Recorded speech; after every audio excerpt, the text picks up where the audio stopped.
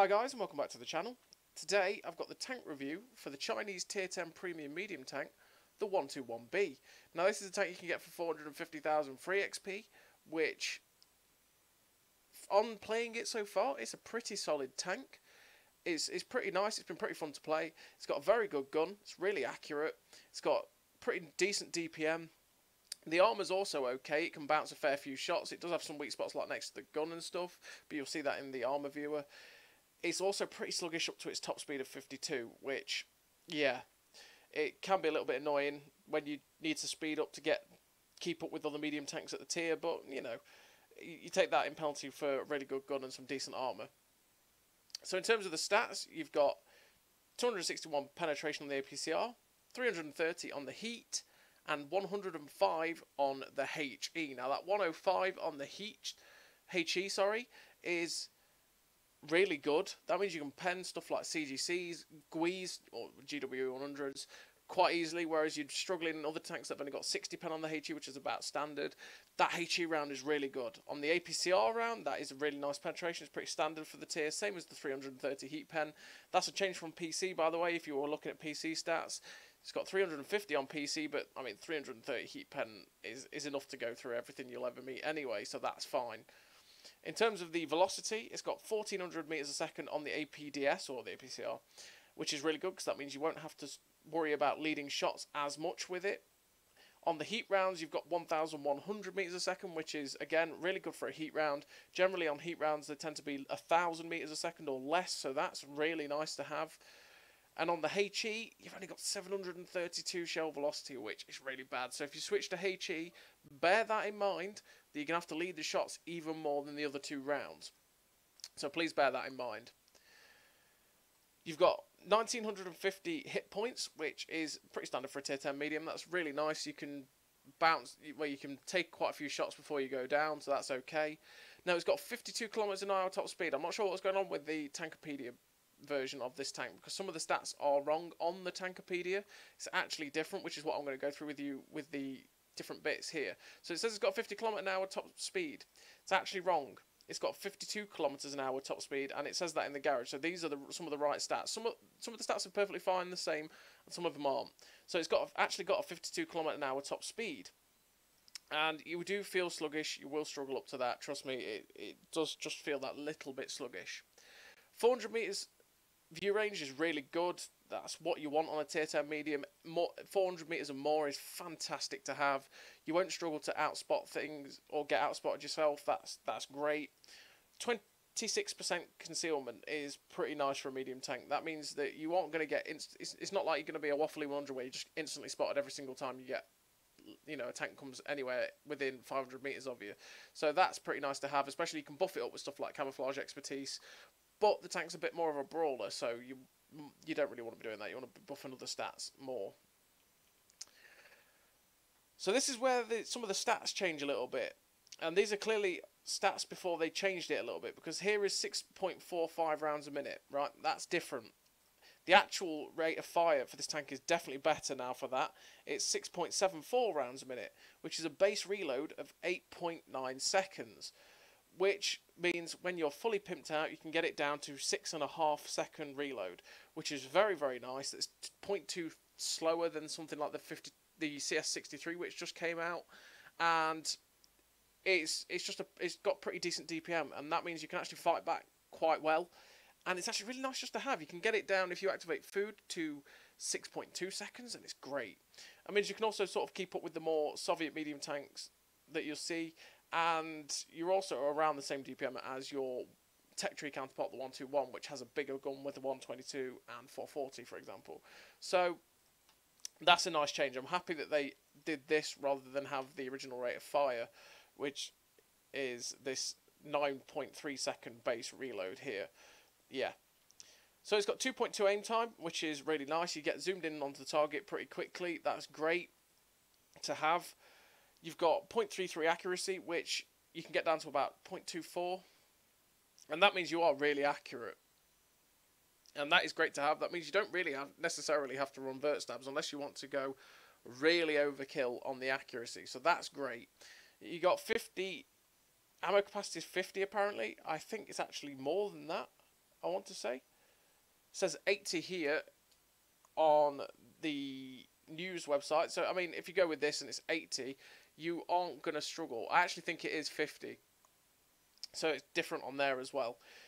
With 50, I mean, you're not really going to run out of rounds. I have had a game where I run out of APCR, but you've got a lot of carry potential with this, which is nice. It's not limited by the rounds, say, like a M48 120mm or a T95 E6, which only has a certain capacity with like 35, where you're going to run out of rounds very quickly, and you're going to get left in the lurch with it a bit. So you've got 5 degrees of gun depression, which is very Soviet. I kind of wish it had like a degree or two more, but that's just the way it is. It's a very Soviet tank, right? It's a Chinese knockoff of the Soviet mediums. So, yeah, I'm not a big fan of 5 degrees, but it worked out alright for the most part. 240mm of armour on the turret front, 160 on the side, 60mm on the rear. Well, in terms of this turret, there's a weak spot right next to the gun here, on the left and the right. So don't sit still in front of tanks thinking you're impenetrable like a Soviet medium. You can get penned. This is your own gun with 261 APCR pen looking at you flat, right? So right next to the gun, you've got a 50 to 60% chance here of penetrating your own tank. And it's the same here, look. If they shoot you to the left and the right of the gun at the lower part, they can just pen it. And there's other parts as well that they can pen. So don't be surprised sometimes if people do catch the front of your turret and pen it. That can be an irritating thing. And, yeah, just be aware when you are shooting at these things, you can do that. And, I mean, if you switch to heat, which is 330, this is 350. Look at that. Butter it up. Even with 330, you're going to be destroying that. So the cupolas are also a weak spot, which is fine, but they're also very tough to hit. So there's a lot of times you will shoot these and just do viewport damage. So yeah, keep that in mind. The tank can side scrape, which is nice. It's got 80mm of side armour, but it does have little bits here, like this little spot here next to the tracks. If you overexpose a little bit too much, randomly you can just pen it because reasons. And sometimes you'll get shots that get caught in the turret ring here as well. So you just be aware of that when you are side scraping it. Sometimes you can catch shots, and don't think it's a load of crap because they penned you. There's just positions that they can. But it can, you know, Mr. Side Scrape will be happy because you can side scrape with it. The upper plate is also very nice. Look at that effective. It's 230. It's 130. Sorry, raw armor, and when you angling it and stuff, you're getting it up to 230, 240mm effective. Tier 8s are going to struggle with this, which is nice. A lot of Tier 9s won't. Some of the Tier 9 medium tanks might if you're angling, which is pretty good. And if you're angling too much, obviously the side is something they can shoot. But say you're pulling back round a corner, and say that's the corner here, and they just miss your track and hit this upper plate, they could ricochet, and if they hit the lower plate, they're definitely going to ricochet. You'll see it in the replays. There's quite a few shots that do bounce, that you sit there going, oh, I bounced that. Nice! You know, the armour's pretty nice. You can just ricochet shots, and that's a really good feature for the tank. So, yeah, it's got 42 degrees a second traverse speed on the turret, with 50 degrees on the tracks. Now, the traverse speed isn't bad by any stretch, right, on either.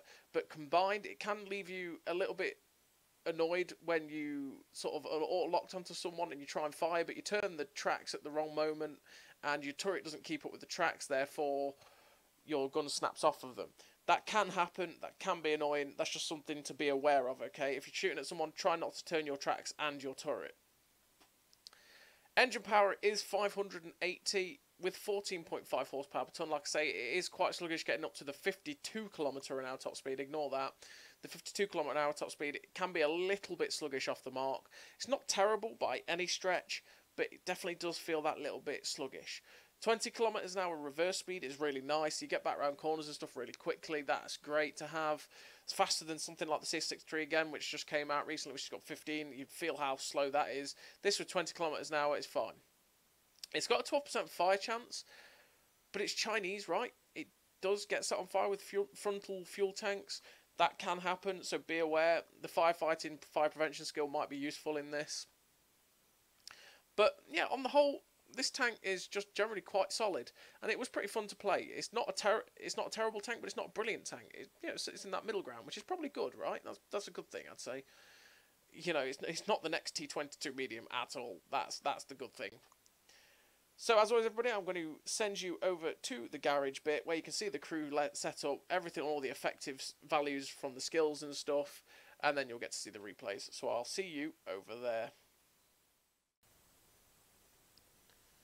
So here we are in the garage with the 121B, and yeah, it's a very good looking tank. It's a Soviet rip-off Chinese tank, so you know it looks very Soviety, but it's Chinese. And it's also very, it just looks nice. Unfortunately, there's no skin to come with this tank, like there normally is with a lot of the tier 10s. I think they said that they were going to try and get skins on all the new tanks coming out, but unfortunately there isn't one. So you've just got normal camo. And it's perfect for googly eyes, so, you know.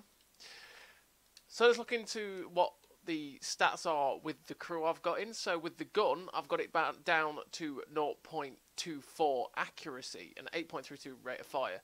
Now the rate of fire means that with the crew skills and the modules and stuff, I actually have a 6.5 second base reload. And if you pump it up with food, like you press B to activate it in the game, the reload is actually like 6.2 seconds, which is very nice. It's a very nice reload. It's pretty solid. Like I say, the tank is just fairly solid all round. It's nothing to shout about, but it's decent, you know. It's not bad. It's not like a T22 medium, even after its buff, which is still bad. We've got 466 meters view range, which is nice, fully pumped up, but I don't. That'll be actually more because vents adds to that too. But the effective values don't actually go up with vents or food. They don't. It just doesn't add to it. So that'll actually be higher. Probably be looking around 470 plus, which is lovely. It means you're going to be able to outspot tanks. Great. So I run rammer, vents, and optics. Now I don't run vert stabs. You might be going, not running a vert stab on a tier 10 medium. Well, with the 0.24 accuracy, vert stabs will make that better, sure.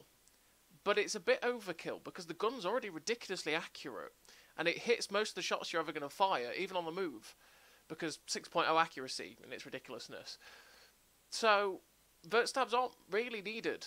You can run vents instead and buff everything else up about the tank to make your aim times ever so slightly better, make your deep aim ever so slightly better, you know, make the gun handling ever so slightly better, view range, you know.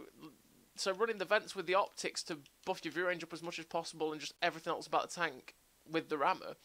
That's why I run it. I wouldn't run the vert... Well, I say I wouldn't run. You can run the vert stabs if you feel that you're not happy with the gun. But like I say, it tends to hit most shots anyway, so you could probably run this anyway. And like I say, with vert stabs, I tend to run them on tanks that have 0.35 base accuracy or higher, because you don't get below that 0.25 accuracy. And when you're below that 0.25 accuracy anymore, it just seems to be a little bit overkill, to be perfectly honest. So that's why I run that setup I do. In terms of the crew, now the crew has got one thing different that I've literally just plucked a crew out of somewhere and put it in. I think this might be my light tank crew. I can't remember. But I've gone Born Leader, Rapid Loading, Trap Mechanic, Camouflage Expertise, Situational Awareness, Sixth Sense, Steady Aim, Run and Gun, and Snapshot. Now, this is kind of a brawler, so you don't really need Camouflage Expertise. Like I say, this is just because I don't want to respec a crew for it. It's like the 121. It will burn. Okay, it's got frontal fuel tanks. It's just like Soviet tanks as well. Chinese tanks, they like to burn.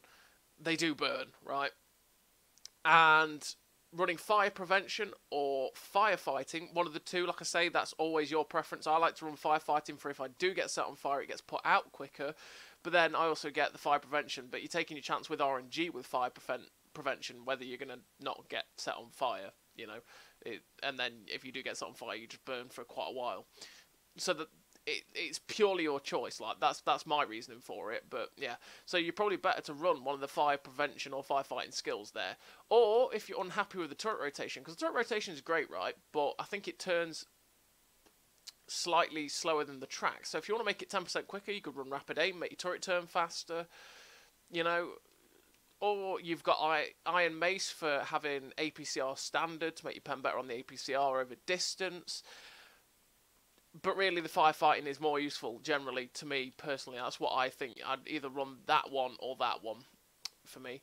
But they're the crew skills I run on this tank. That's the equipment I run on it. I also run full prem consumables, because you want those reusable consumables. You just do. You want to be able to reuse your stuff. And I run food. Now, obviously, if you run a fire extinguisher, you might not want to run fire prevention. Or, I mean, to be fair, with the firefighting or fire prevention, you could run the fire extinguisher and just basically never get set on fire. That's the way you could run it, right? And in terms of ammo loadout, that's the other one. I run 26 APCR, 20 heat, and 4 HE. Now, you probably don't need that many heat, to be honest, but it's just, when I get this many rounds in a tank like that, I do tend to run that many of each, pretty much. It's just sort of my go-to numbers. Now, people will be annoyed because it's not like 25, 20, and 5, right? But I'm weird, alright? That's just the way I work. So, as always, everybody, I'll let you go watch the replays, and you'll be able to make your mind up off of watching those. You might be going, this guy's talking a load of rubbish. This tank looks incredible. Or you might be going, oh, you're just talking rubbish. The tank was terrible. I don't want to play this tank. So I'll let you make your mind up on those. So here we are in the replays with the 121B. And the first game we've got is in Himmelsdorf. And basically I've got 3 replays for you. There's this one on Himmelsdorf. There's going to be one on Highway at the end. And the one in the middle is more of a, kind of shows off what the tank can do generally in a normal-ish game, because these two, the first and the last result, are pretty damn decent results. So I kind of want to have a game there. I mean, the middle game isn't bad by any stretch. It's just one of those games where do about 5k damage, and it kind of shows what you can do in a sort of a more rushed situation. And there's also little instances where you don't get to see some of the strength of the tank as well in these 2 replays, like the armour, pretty much. So we're on Himmelsdorf, and we haven't gone to the hill, and I haven't gone to the hill because I didn't want to spend ages going up the hill and finding that there might not be anything up there, but I mean, but there could be, because it's just where Himmelsdorf is. I've come to the train tracks, because I don't go to the train tracks if I'm in the southern spawn, their spawn. I only come to it if I'm on this side, and that's because obviously you can use positions like this. I only have 5 degrees of gun depression, and I kind of, if I have 10 degrees of gun depression, right, I'm more likely to go to the hill, or 8 degrees, for instance, because I can use any ridgeline that's up there. Whereas when I've got 5 degrees, like on this tank, I'm more likely to take myself to the areas where it's just flat ground, like down below on Himmelsdorf here, because that means I never have to worry about my gun depression, which, you know, at 5 degrees isn't the best. I'm not the biggest fan of 5 degrees of gun depression, and when it comes to having to fight on ridge lines, I can just get really frustrated. So you come to the train tracks because it's all flat ground, and we're getting some nice shots into these people that have gone to the train tracks. So we've got some nice shots into the T10 there to try and help our CS63 as he was YOLOing him, and now we've got the 60 TP that's down there, and we're just using the decent DPM, the good accuracy of the gun to feather shots straight into his lower plate. I say that as we bounce. Probably, I mean, to be fair, it's because I just didn't let the gun aim all the way in then. And he turns again, unluckily, just as we go to fire at his lower plate, so we end up tracking him, which means we get an assistance, which isn't too bad. But he's turned his turret to follow this light tank, which is just perfect for us, because that means we're actually getting shots into the back of his turret. Kind of hoping that I'll pop his turret here, because obviously his ammo racks are in the back of his turret. But unfortunately, that's not the case. And now he's gone. There is the medium tank on their G line, and then there's the medium tank down south. Most of the tanks are either on our D line or on the hill, so I'm wary of the people on the hill. I'm looking for a shot into the I7. We get one into his lower plate, which is nice, but this VK is insistent on face hugging him, which is unfortunate.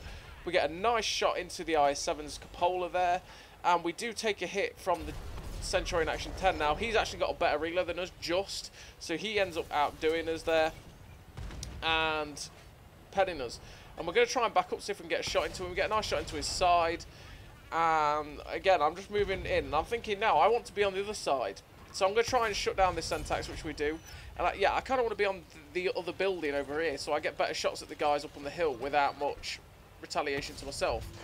We get a nice shot snapped into the lower plate of the T95E6, and this is what I'm saying about how good the gun handling is. You don't really particularly need the vert stabs, so we hit him again then, but unfortunately the shot went low and hit his tracks, because the gun is already accurate enough without the vert stabs.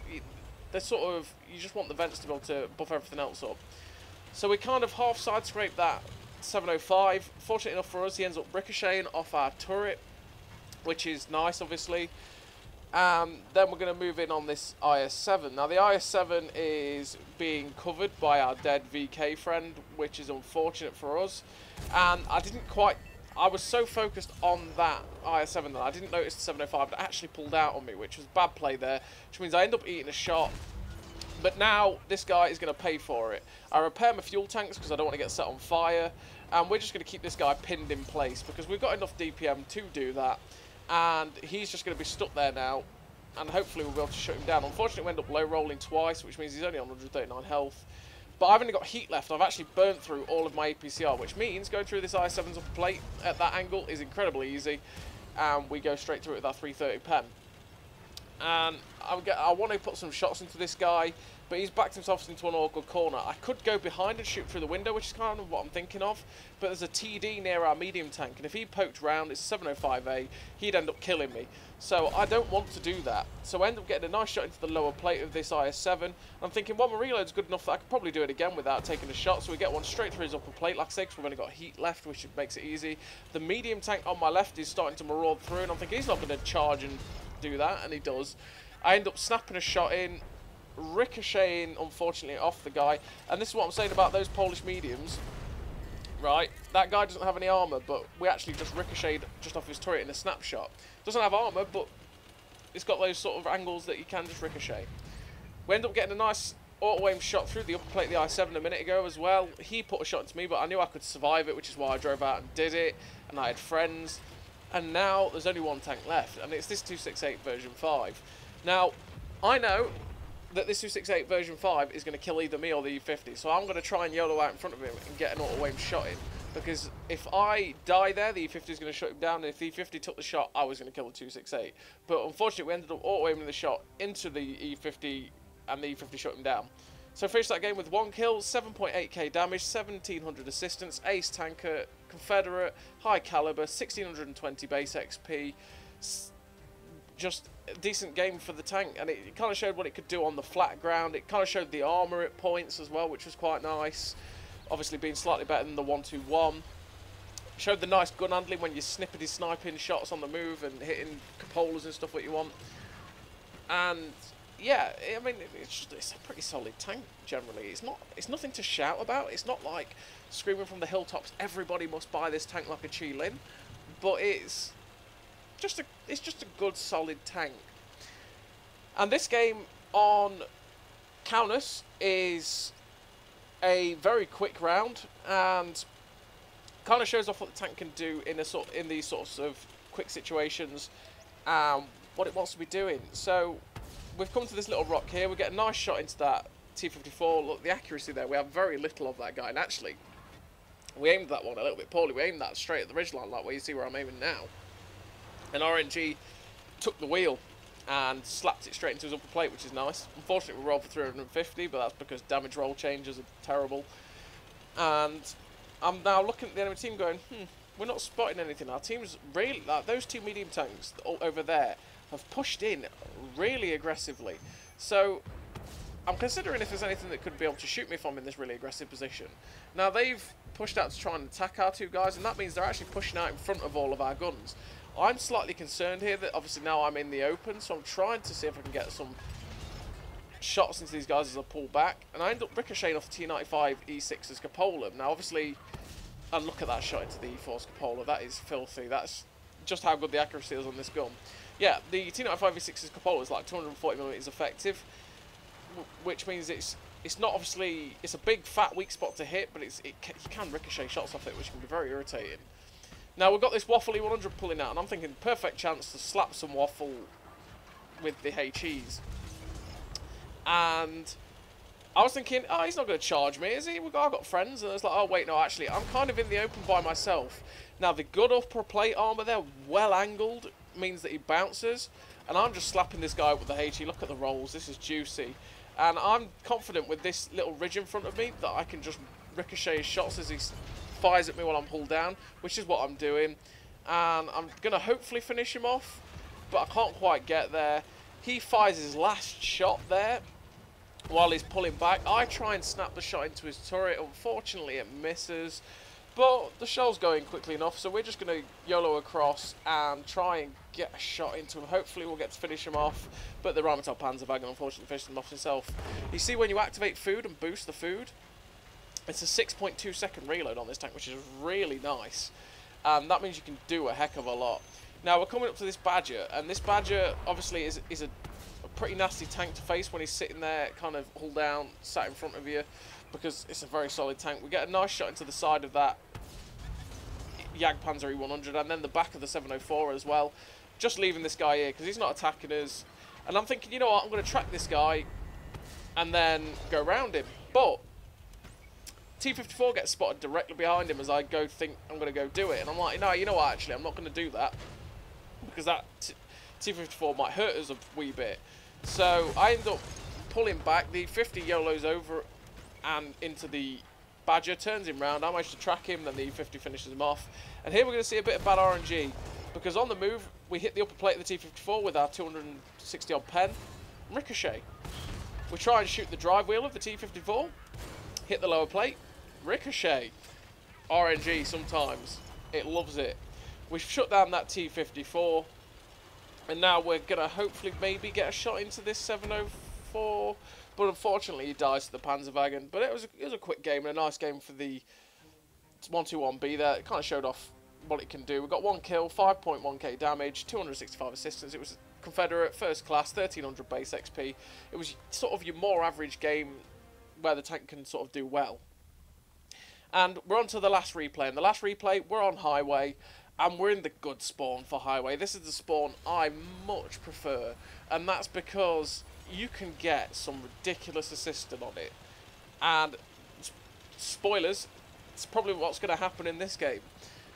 So we're going to go to the normal position around C2 in the bushes where I can sort of hide, and if I get spotted, pull back behind the ridgelines in case they YOLO across the open ditch.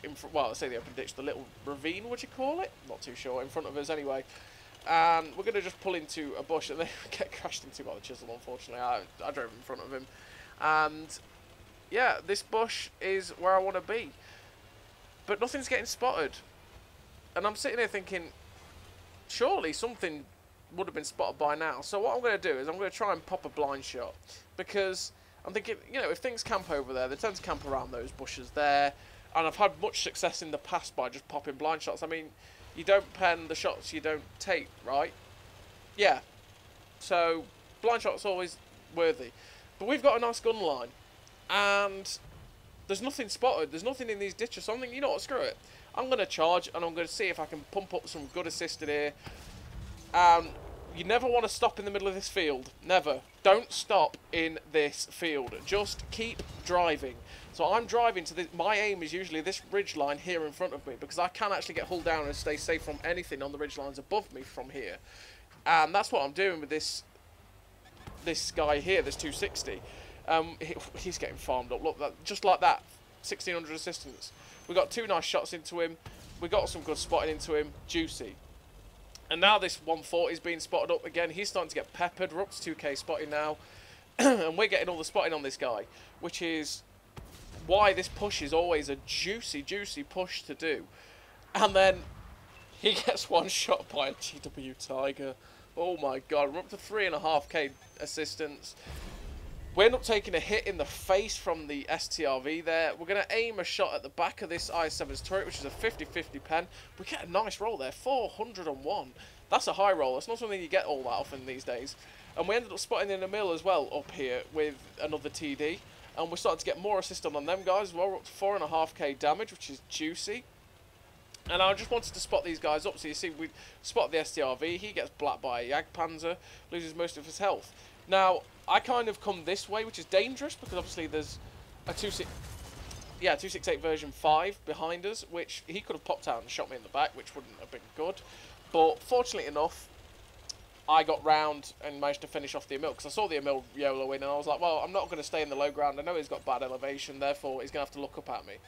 Now, I could finish that 268. I pop a shot at his upper plate unangled, sorry, angled up. And unfortunately, we ricochet, which means we take a big slap from that 268, which is really unfortunate and kind of annoying. It's annoying that bounce, really. But that's APCR. Sometimes it just hits an angle and it'll ricochet because of normalization. And now he's gone. It's time. We're just going to charge across to this ridgeline in front of me over here so I can stay hull down from people like the UDES over there and the IS-7. And I haven't quite realised yet, there's a TD on my left. And that's dangerous, but fortunately enough for me, he's not looking at me. So what I'm going to do is actually going to drop a shot into his tracks. I aim straight for the drive wheel there, and we've got him tracked, which means we're getting assistance. And we're just going to keep him perma-track now. Hopefully our guys will finish him off so I get some more assistance, which they do. And he's gone. So now I'm thinking, right, what's in front of us? What can we shoot? Well, they're all preoccupied on our right, so I'm just going to pop a shot into the piggy because you've got to shoot the piggy, right?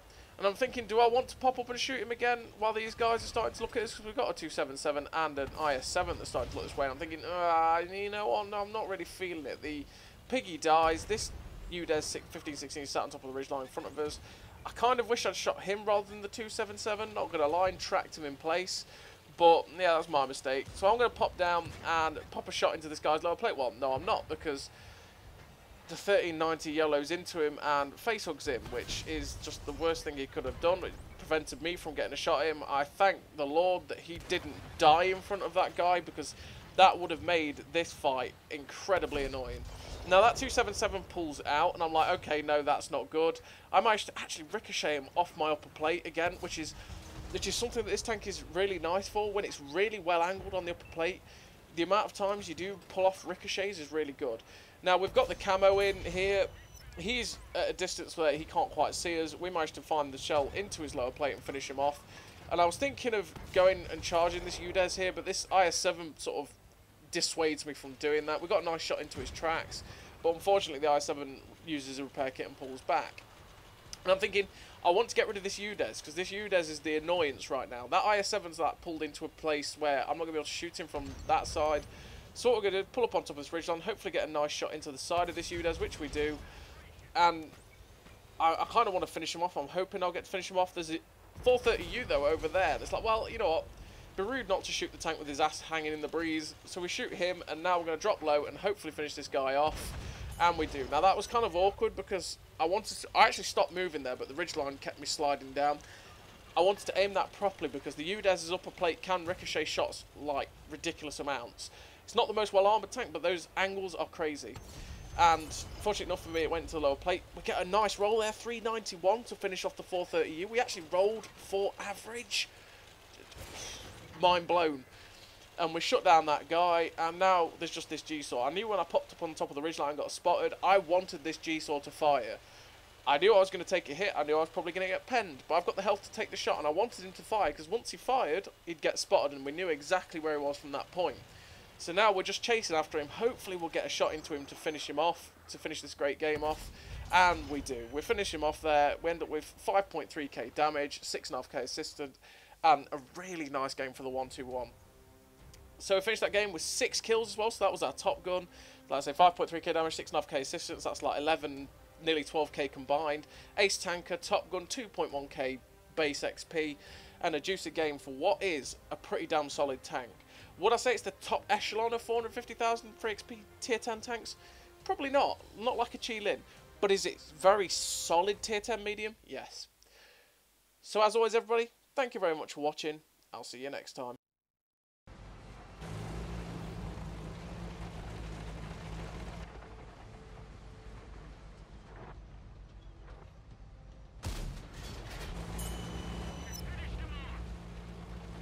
A great success!